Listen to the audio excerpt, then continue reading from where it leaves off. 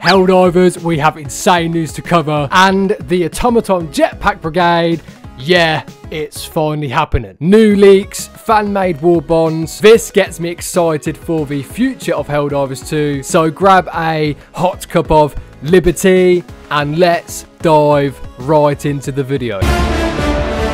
To start off with, we are going to take a look at a leak, an exchange system leaked by Iron Sights. This is a droid that will allow you to purchase items. There was speculation to what it could be. Apparently, the Hellbot can still be used as a NPC teammate. Supposedly, I'm saying supposedly because we haven't had any more recent confirmation or news on this yet. The Hellbot can still fight in-game, but this may be scrapped. However, the new leak suggests it also is going to be almost like a vendor. Iron Sights, new Hellbot functions. The Hellbot has 3 shop sections: general, premium cosmetics, rare stratagems. You can sell items to the Hellbot for requisition slips. The value of items are controlled by an index system. Now, there was a post from the developers a couple of days ago which went into something similar, basically giving us more currencies and wanting us to have more things to do regarding progression, I believe. So I suppose this currency the developers are referring to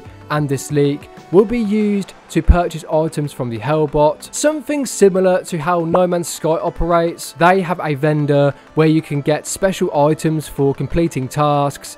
If you played that game, you know what I'm talking about. So you could potentially see a new currency enter the game with this Hellbot. So maybe completing special events or missions would give you some sort of different currency to use for particular items. If it's weapon skins, armor sets, this currency we can use could potentially give us a reward, and those rewards could be endless. I mean, it could be literally anything. One important thing to note from Iron Sights' post is that he mentions this: you can sell items to the Hellbot. In return, you get requisition slips. This will make progression so much better. And also, to the people who complained about the stratagems being locked behind war bonds, this will make the war bonds easier to unlock overall, since we would have more ways to earn requisition slips. Do you think this is a good idea? Drop a comment and let me know. Personally, for progression, I think it would be an awesome idea. So who knows what this will bring officially, but I do know one thing: if I see this Hellbot on the battlefield, I am going to offer him a nice hot cup of liberty. Because I'm a nice, dedicated democracy man. And that's what us democracy men do. Moving on to another leak from Iron Sights. Yes, he just keeps throwing these out there. He's the true legend of democracy. So Iron Sights, keep doing your thing, okay? Keep doing your thing. Platoon news. Yes, this is what the leak is about. Clan systems to do with the democracy station, potentially. More platoon information. Clan announcements. Clan events. Clan chat rooms. Clan votes for user. Clan news. Clan flag. You may be able to join multiple clans.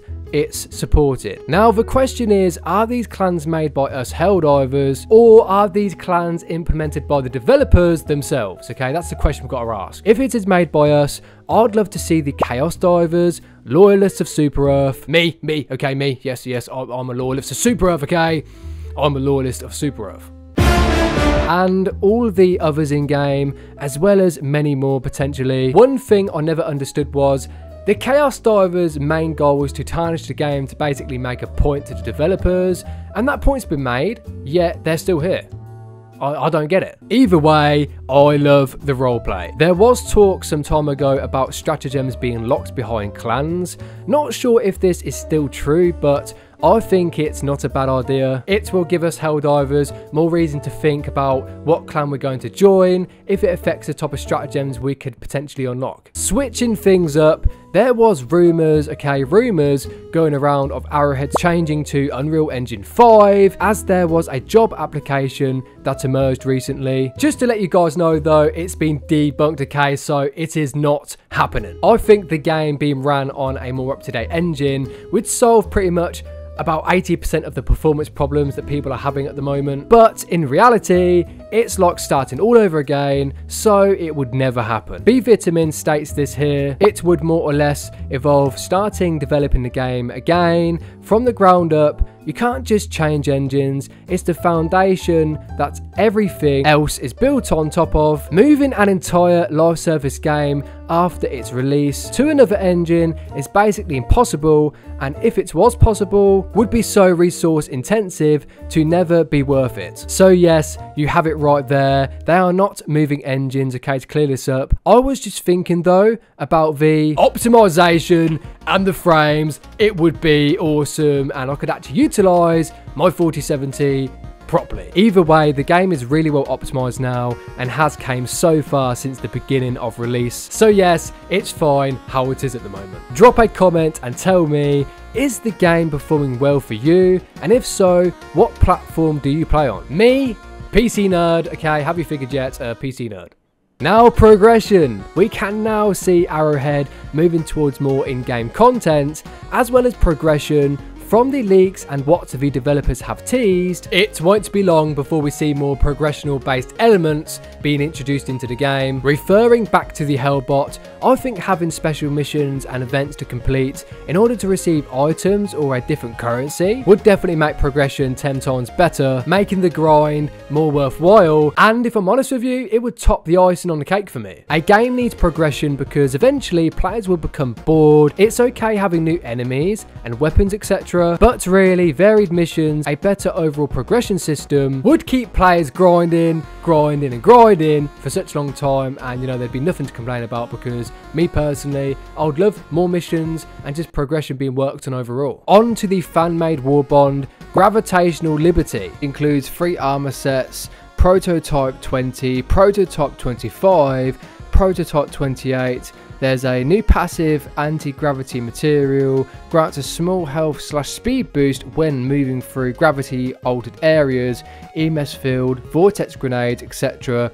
Then there's 3 weapons, the GR03 Singularity Rifle, the GR25 Singularity Shotgun, and then there's the EM54 EMS Grenade Pistol, a Vortex Grenade which is probably like a black hole grenade. There's a player title Singularity Operative, and then a new booster, Gravity Resistance, enhances resistance to knockbacks / ragdoll effects, which we could all use because, you know, the ragdoll is here, there and everywhere, and environmental gravitational anomalies. Fan edit by u/Ling Dong Guitar. I interrupt this video to say, if you're enjoying the content, be sure to subscribe for Managed Democracy, and you will supply a Mexican Helldiver free housing support on Super Earth. He may have crossed the Super Earth border illegally, but he's a hard-working Mexican Helldiver, so, you know, he needs your support, okay? He needs your support.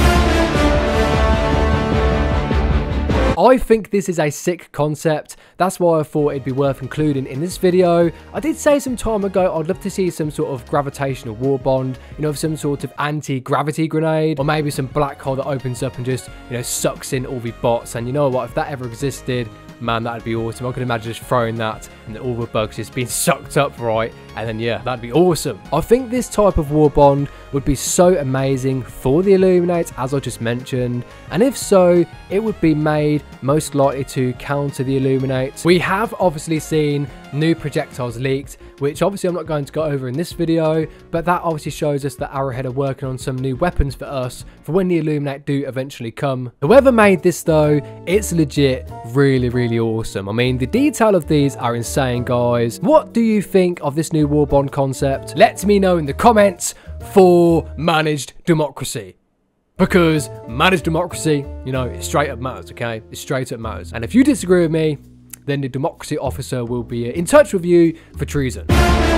Lastly, the major order, okay? What is going on inside of Helldivers 2 today? Because there is a new enemy that's hit the front lines on the bots front. Some are suggesting this could be linked to the Iron Legion, but either way, Arrowhead definitely have something up their sleeves for Liberty Day. I mean, I cannot wait. Halloween is literally coming up as well. So as you can see, we completed the major order. If you want to give this a read, you can pause the video, because we are going to jump straight to the important part. That's what you want to see, and that's what I want to see. Emergency alert. Automaton warships have appeared in massive numbers in the atmosphere of Matar Bay, if that's how you say it, Matar Bay. Multiple Seath bases have already fallen. Reports indicate the presence of an augmented automaton detachment leading the invasion equipped with jetpack technology. This detachment will be referred to as the Jets Brigade in all communications. Now, I don't know if this is linked to the Iron Legion. However, in the last major order, they did mention about the new alloy metal plating that they was using for their armor for the Automaton Legion. I mean, this could be a complete set of different bots, but from the looks of things, they have some sort of relation. Intel indicates that the automatons have discovered the existence of the Democracy Space Station project, and this invasion is a brute force attempt to discover its location, or that of its supporting substations. If the Jets Brigade is not stopped, the logistics hub, the deep mantle forge complex, or the Democracy Space Station itself could be jeopardized. That's what it was. The mantle forge complex in the last major order referred to the armor plating for the bots and the Automaton Legion. Yeah, I mean, it could be somewhat intertwined, but none of us really know yet. But again, they do look very similar to what we've seen scattered around the planets previously. You know, the ones that are kind of like chromatic. I showed it on the last video. So yes, Helldivers, go and do your part, okay? Protect that planet, and we can get this Democracy Space Station finally built by Liberty Day, because I personally think it's going to be finished by then, and we will probably have a massive big surprise as well, whether that be the Illuminate, the Iron Legion, or something much, much major. Of course, these variants aren't all out yet, the ones I'm showing on screen currently, but you can see some shiny chromatic type bots on this planet here if you play. However, it's not the Iron Legion officially, but I guess another set of bots. This could be the start of Arrowhead pumping more content out, hinting at new enemies, and eventually we could see the bots evolve, and then the Iron Legion come our way. I am so grateful for everyone who made it up until this point. You Helldivers are legends. So until next time, go and conquer the galaxy for managed democracy, and I will see you in the next one.